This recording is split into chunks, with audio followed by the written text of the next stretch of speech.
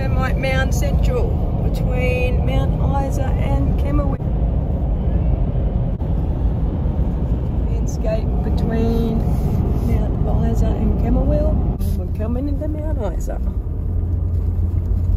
First thing you see is the mine.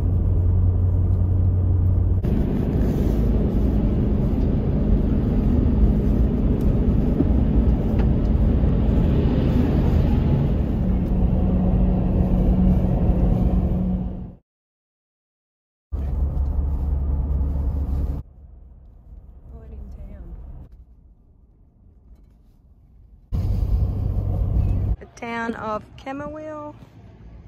We're here for 2 nights. The main attractions is pretty much the roadhouse and the pub. We're staying at the pub, and tomorrow we're going out to the caves. Camooweal is not very big.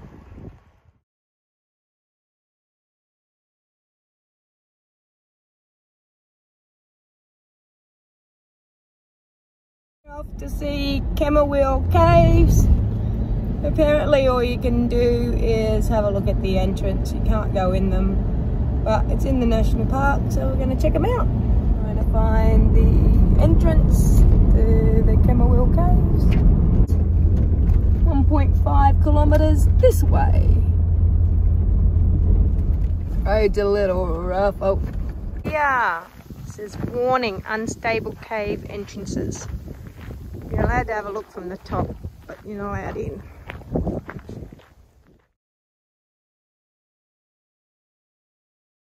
One cave entrance. Just let me video. The bottom is down there. Hello. You can't go in them, but you can walk around the area. It is pretty though, very pretty. I like it. Other people have a whinge, but I think it's nice. Waterhole outside of Camooweal National Park. It's absolutely stunning.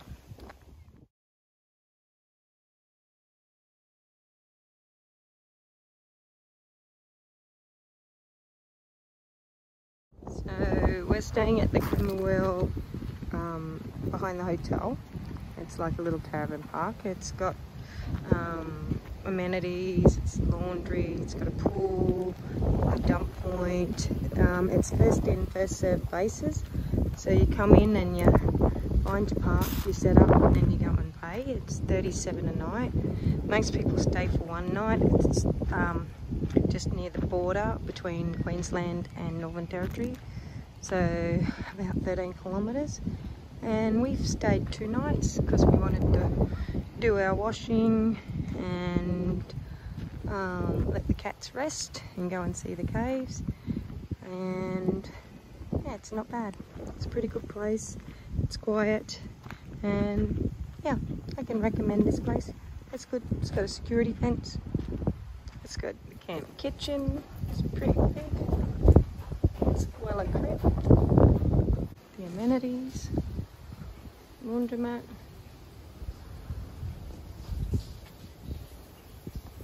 toilets and showers, the pool.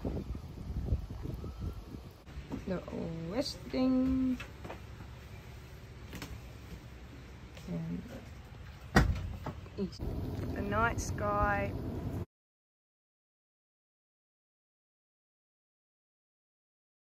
Goodbye Queensland, we're getting ready, we're leaving Camooweal and we're going to Northern Territory.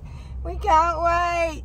We're good to go Queensland, we're leaving yous. Bye.